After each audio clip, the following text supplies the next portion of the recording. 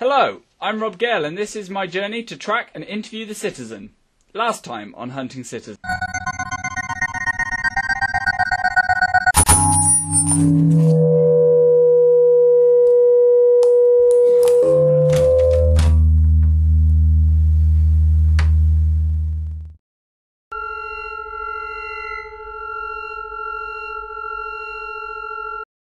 Let's see, just living life in awkward silences.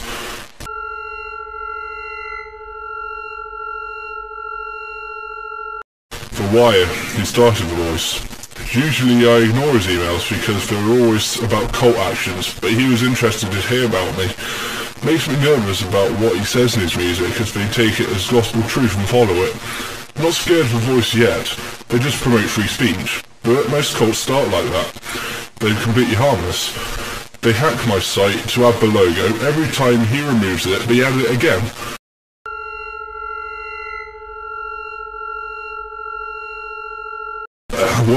I've been producing music as a citizen for 4 years now, and before the citizen I've been producing music for almost 10 years in various incarnations, always with nothing coming of it.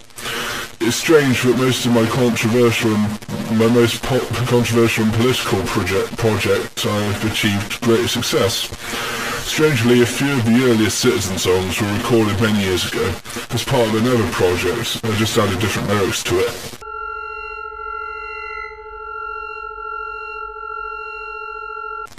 I am one citizen, one of many. To 95% people I have ever met, I am just a number. To my government, I am just a number. I am number 850. When I first moved to Bristol, I was searching for jobs, and when I was applying for benefits, I was given the number 850. It seems so strange to just be an even number. Just felt like even to join a queue, I needed another useless number. I want my voice not be one of those particular person, but one citizen. One equal, one living, breathing, thinking, existing human being.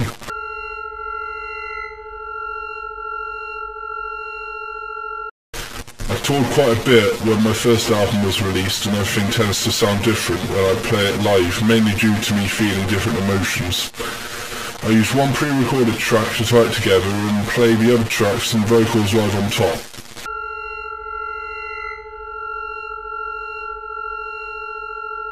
I found UDR through one of my good friends who was signed to the record label. He knew I wanted to get my voice out and didn't care about the money. It's like a family, even though sometimes we're slightly dysfunctional. There's no pressure, no restraints.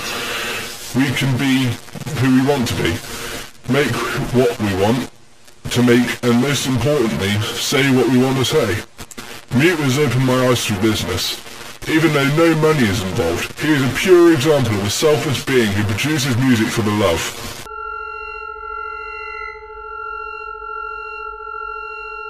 I record very much in the spur of the moment. If I read or watch something that pisses me off or any other emotion, I use my raw emotion into feeling the music and how it's created. And literally anything could happen. Most of my music is produced on the spot with lyrics to match. The music is straight from my heart, what I feel, and the lyrics are to give the emotion a context.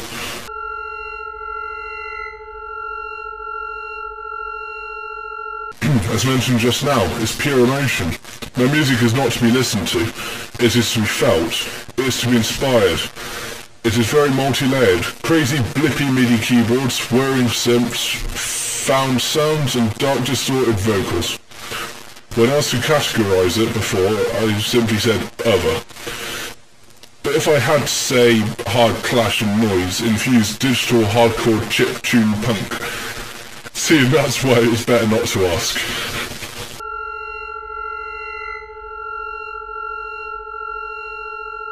Many people have asked that same question. They always want to know why a little boy brought up in such a perfect middle-class childhood who couldn't possibly understand suffering wants to take it on himself and spread this message and criticise everything that he's been brought up to know. Well, it's like this. Smiles are thin, laughs are hollow. We're all resting on the edge of a huge drop. It's just that everyone is too ignorant or false to realise or to acknowledge it. Yes, my life was comfortable, but many people suffer, and I couldn't sit there laughing, lying to myself and pretending that's all okay. I found my voice in my way, and I want people to do the same.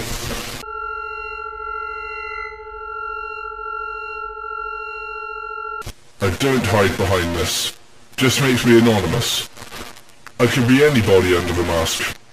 Most people think of me based on my opinions, and what people think of my opinions is not based on what I look like.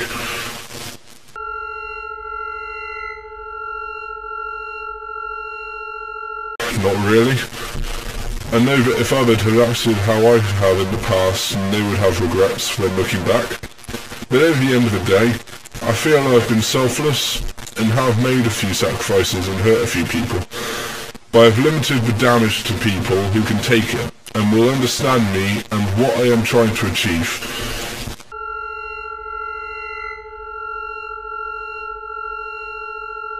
Well, since I first put on this mask, I started really thinking about the world in this new way. I've learned what is important to me. And yes, I found it easier to let go, because even though the real me has let go and moved on, it is the citizen that is who people have to deal with, relate to, and ultimately live with. My family couldn't take what I am, and so ruthless as it may sound, may cause became more important than relations.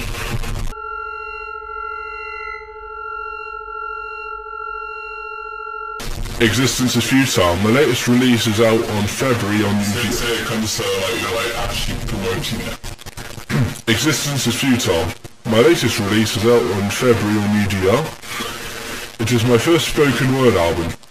I just felt the need to speak out without hiding the cover of a music album, and now I have gained a small following, I feel like now is the time.